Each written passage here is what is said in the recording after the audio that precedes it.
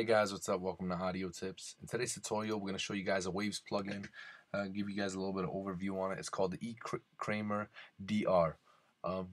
That's what the name will come up as soon as you guys are looking for it. Again, keep in mind you guys got to have certain Waves bundles in order to open some of these plugins that I'm showing you guys about. But basically, what we're going to do is we're going to go into the plugin. We're going to give you guys a little bit of overview about it. We're going to show you what kind of options the plugin has to offer, and we're going to basically bump heads on it. I'm going to teach you guys what I know a little bit, or what I think about it. We're going to go into audio effects. We're going to go down to audio units, down to waves. We're going to go up to EKramer DR right here. We're going to open it up, and it's basically for your drums.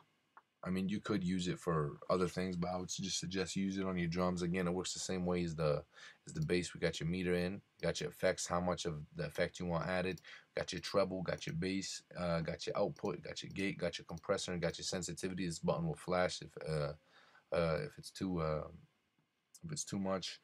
You can click on what kind of instrument you want. You know, your snare, your hi-hats, your room, your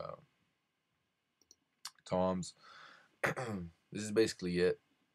Great plugin actually. I suggest you guys go inside and try it out on some drums. You know, you never know what kind of effect you get or if you really like it or not. People have different preferences, but I suggest you guys try it. Hope you guys learn something new and this becomes beneficial to you guys. Thank you guys for watching my video, and please subscribe.